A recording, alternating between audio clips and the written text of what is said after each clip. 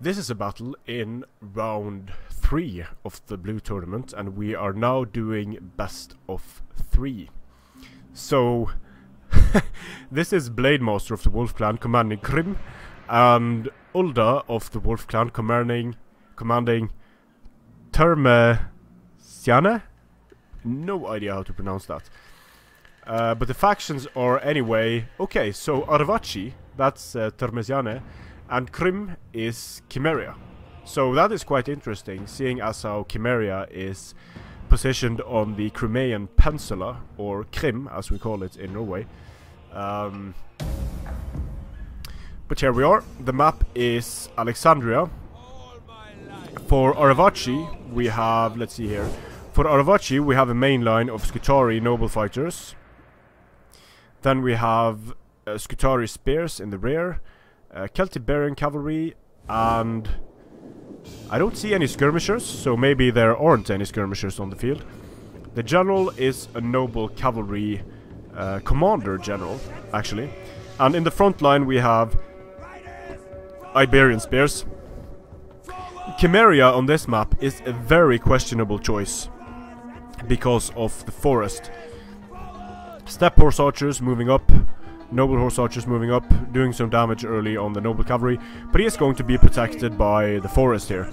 And skirmishing on this map is not going to be an easy task at all, because there's basically forest all over, and forests make skirmishing so ineffective. You're wasting arrows with every single shot. Here we have steppe horse archers moving around, and on a hot map these guys have a resistance to cold, but on a hot map they're going to fatigue very quickly. So they have already reached the active stage. Can't really see the rest of the Cimmerian army. They are presumably in the forest here, although it could have been nice to sneak them all the way around here to get some more time to skirmishing, but I don't really know where Cimmeria has put its units. The Celtiberians are taking damage, but they're not going to take a whole lot of damage in the forest here. Aggressive push up by Arevaci. Arevaci is of course going to want to use its melee superiority against Cimmeria to push up and take care of the hoplites, take care of the foot skirmishers. Doing some nice screening here with Iberian spears. Iberian spears are not really going to... It's not worth it using arrows on Iberian spears, and so the steppe horse archers are not even firing on them, which is a good idea. These guys are not as good as Levy Freeman, because although they have very good melee defense, their armor just sucks horribly. They're not really able to stand up to cavalry charges or even skirmishing because of their crappy shields. Here we have one, let's see, some noble horse archers as well, and noble horse archers are good in melee. They have a 49 melee attack, and they are heavy missile cavalry, so the impact damage from those guys is going to really hurt a unit like Iberian spears. So can't really see the Cimmerian army just yet, which is probably because Cimmeria has been smart and moved away. Here we have some noble horse archers charging into the Iberian spears, but they did eat a volley, and not a good exchange for them at all. The Skutari spears did so much damage, and these noble horse archers are super expensive. They are already winded, and they killed 38 Iberian spears, but they lost so many men there. 15 men dead from the Iberian spears and 6 from the Skutari spears. That is not good for Cimmeria. Cimmeria, due to their lack of cavalry, they really need these noble horse archers in the late game. Just continuing to kite the steppe horse archers, maybe trying to tire out these units a bit. And here we have some firing coming from the steppe horse archers, but again, in the forest, not really going to be effective. Arevaci being very smart in just staying in the forest to reduce the impact of the skirmishers of Cimmeria. But this is not good. Here the noble horse archers are getting hit by Skutari spears in the front, and yeah, this is not good for Cimmeria, losing the very important noble horse archers and not really getting anything in return for it. Killing 11 Skutari spears and losing 12 noble horse archers. That's a horrible trade. Here we have some citizen cavalry moving around. Nice surround here by Cimmeria, but in the forest, Arevaci isn't really going to care about the missiles. So, being very smart in using the Scutari spears to screen away the melee units. And these noble horse archers need to be super careful, because they're going to, although they only have 40 armor, and so that is going to mean that each javelin volley is going to kill so many of them. But here we can see the Cimmerian army posting up here, and obviously Cimmeria wants to take this engagement in the open to do as much damage with skirmishers as possible. The question is how Cimmeria is going to be able to make Arevaci move out of the forest, because Arevaci can move straight up through the forest here, and there are forests on both sides. So this is basically the only place where an engagement is advantageous for Cimmeria.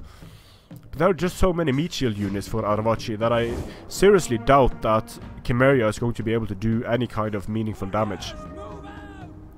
On an open map, sure, Cimmeria can do well against Arevaci, but on Alexandria, Alexandria is such a good map for infantry, such a good map for barbarian rushes, that skirmish builds like Cimmeria can basically only bring skirmish builds, because they lack good infantry and they lack good cavalry units. They only have citizen cavalry and steppe lancers.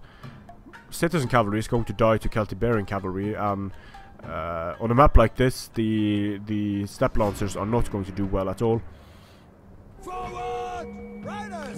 Scutari spears using their shield wall, which is going to increase their armor. So it's actually going to help them reduce more base damage from these noble horse archers. But Cimmeria just does not have an angle of approach here. As long as Arevaci decides to stay in the forest, Cimmeria isn't going to be able to do anything to these units. Using heavy shot here to do as much damage to the Scutari spears as possible, but the Scutari spears are actually getting the better of these engagements in terms of just throwing their javelins and doing a lot of damage. Even the Iberian spears are getting very, very nice kills here against the cavalry units. So Cimmeria is losing the one area that they have an advantage in, skirmishing. They're actually losing due to mismicroing the noble horse archers and the steppe horse archers.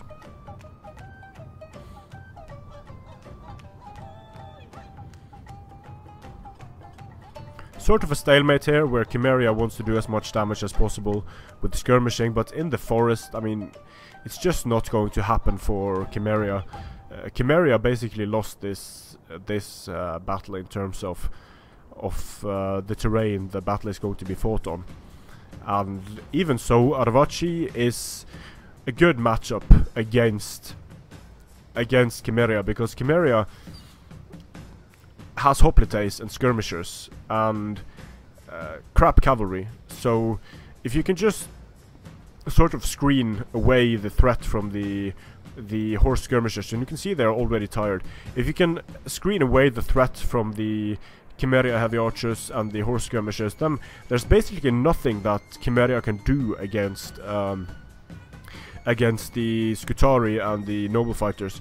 I mean, sure, these on the charge, these Cimmeria noble infantry, they're going to do reasonably well against Scutari, but it's still not going to be a cost-effective engagement for them, because well, look at their stats. I mean, Scutari 42 melee attack, 35 weapon damage. Cimmeria nobles 41 and 30 weapon damage. Although they have nice amount of armor piercing damage, they're just not going to be able to stand up to barbarian sword rushes. They're not good against barbarian mid-tiers, but Scutari, they are terrible barbarian mid-tiers, because they don't have shield wall, and they only have 60 armor, they don't have shield wall, only 55 health, 50 morale, and they don't have a good charge. These are units that you want to rush in after a unit is already engaged, because of their very low charge bonus.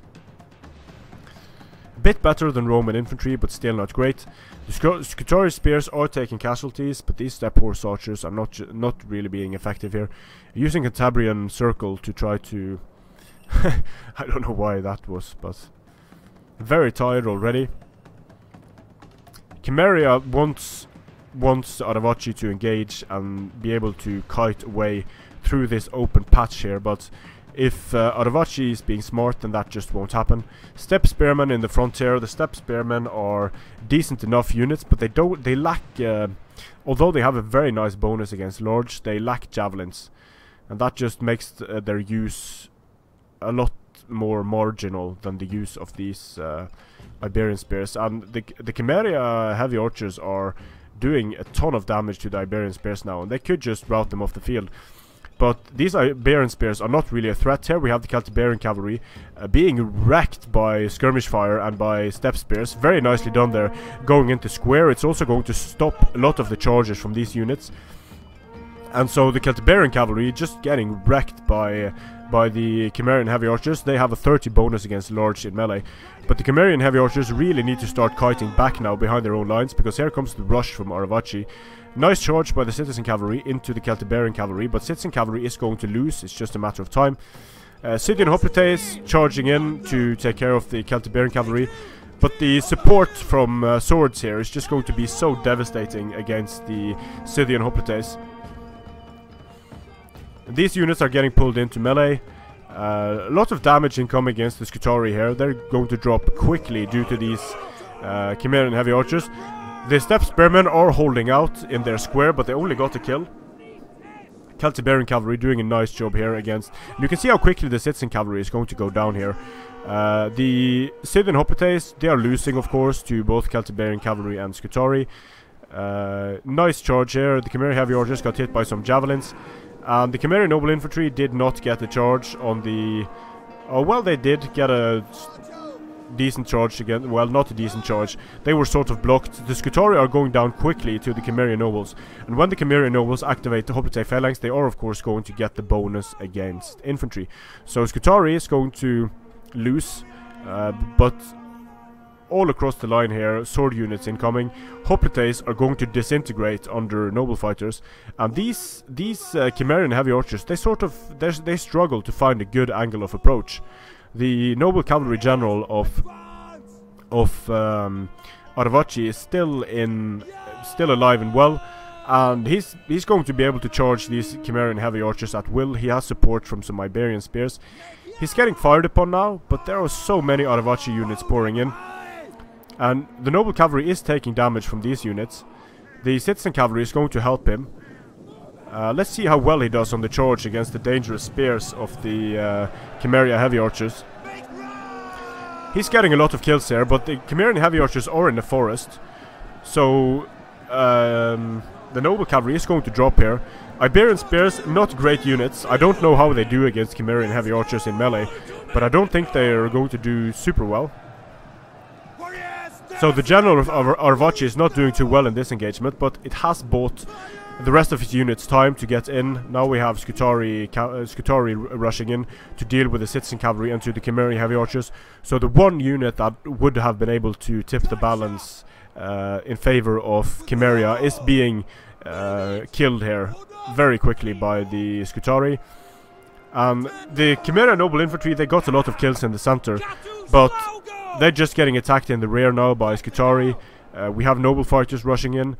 Amazingly enough, these Steppe Spearmen still holding out in their square against Scutari. Noble Horse Archers charging into the Scutari Spears. If the Scutari Spears have cavalry counter tactics, then they're going to make super short work of the Noble Horse Archers. And there's just nothing that Cimmeria can do at this point. It was not a good map for Cimmeria, a good map for Arevaci. And Cimmeria just doesn't have a response to even decent mid-tier cavalry and mid-tier swords on a map like this. It just won't happen for Cimmeria. So Ulda got a victory over Blademaster. I mean, the Cimmerian nobles do okay, but just they are outperformed by even Scutari. I quite like this army against Krim, but Krim is just not a good faction on a forested map and against barbarian factions. So this is a best of 3. Blademaster still has the chance to bring this series back. Strength and honor.